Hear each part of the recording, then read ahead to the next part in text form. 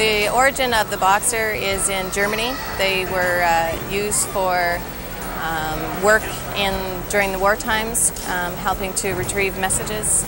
They've been used for guard work.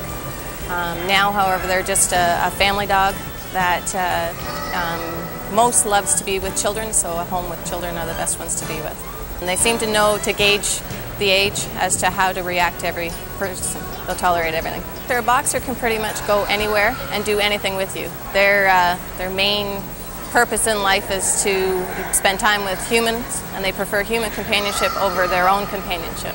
Most of them are okay with other dogs. You have to, I think with any breed, socialize it to be social with all the other dogs, so it's important to take care of this at early an age. There's fawns, which range from very light blonde to a really rich mahogany, and brindling that goes from black stripes on a light brindle or light fawn color to very dark stripes on very little fawn coloring. Sometimes they call it reverse brindling, but they're all the same dog. They like about a mile-and-a-half walk a day at a brisk pace. If you've got a large yard and you can throw the ball for a half an hour or so, that will help too, but they just prefer to be with companionship, so if you you walk your dog daily, then that's where they're happiest.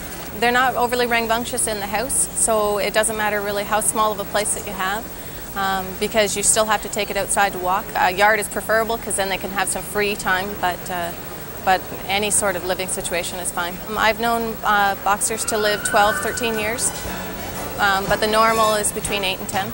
If the dog is kept healthy, it shouldn't shed too much. Usually if they shed constantly, it usually means that there's a hair or a feed problem or a skin problem. The only grooming that they need is a good brisk rubber glove and a bath maybe once every couple of months if they get stinky. That's about it.